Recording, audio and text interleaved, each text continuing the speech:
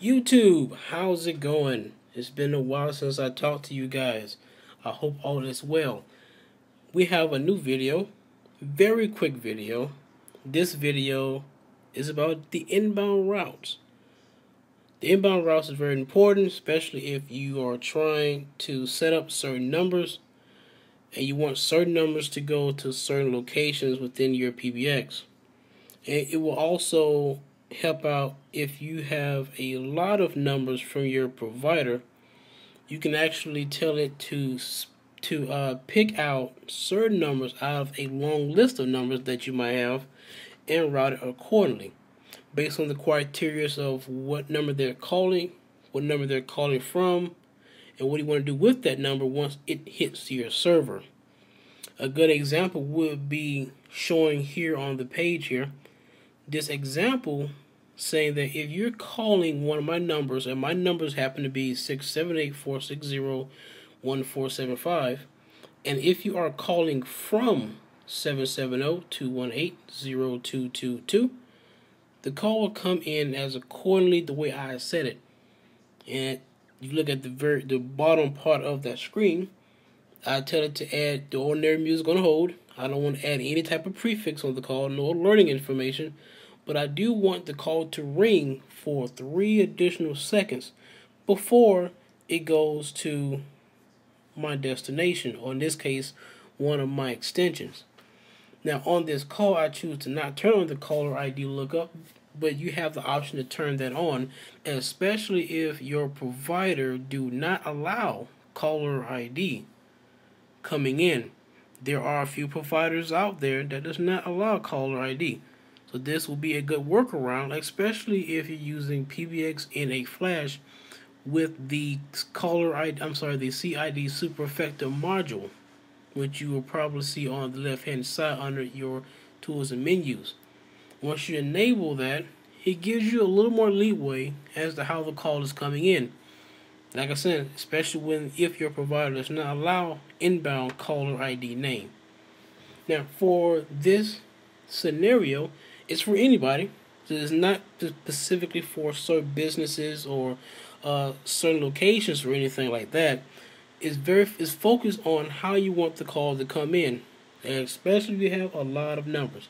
So it's very handy if you want certain calls to go to a certain location differently, or you want the call to come in a little bit differently, or anything of that matter. But you might want to pay attention to this module, because this is a make or break module, at least in my opinion, because this is how people contact you through your PBX. Just how to get you on the phone. That's how they call you business. So you might want to pay attention to the inbound routes just to make sure that everything you have set is set correctly. You don't want any issues on there because they can't give you a call. But at the same time, you can set different rules. You can also set priorities of the rules of how the calls are coming in. Now, for an example, I have 2 rules here. 2 rules saying I like anything coming from, in this case, my trunk from the carrier. Not necessarily anything from the outside world. You do have a security thing on the PBX that actually eliminates any type of anonymous zip calls. Be sure to turn that off. And it's not into one of my videos. I will probably do another video regarding a little more in depth of security. But I have 2 rules here. All calls coming in from my provider will come to, in this case, IVR, which I don't have it set up here, but I just have the any rule just in case. And for calls who are calling specifically this number, the 678 number here, with another stipulation of their call ID of 770, I want that particular call to come to my extension. Now you can set this up for all your numbers, especially if you have more than 40 or 50 numbers and they're all going to the same spot. I would definitely recommend you just having any rule, and make sure that the carrier is locking down the certain number that you're paying for on your provider account, and just kind of pick out which number that you want to go specifically. So instead of having 50 routes in there or 50 different inbound route schemes, you can have maybe, I don't know, 3 or 4 that would do the same thing. Good note with that, it would keep your PBX streamlined, less memory being used, and keep it well, well aligned and well tuned as much as possible.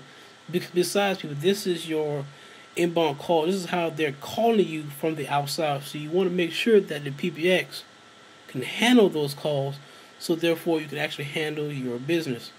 Okay, guys, this was a quick video about the inbound routes. I thought this would be very handy for you guys, especially if you're running your own PBX and this PBX is handling your business or any type of production environment. Of course, like and subscribe to all of our videos.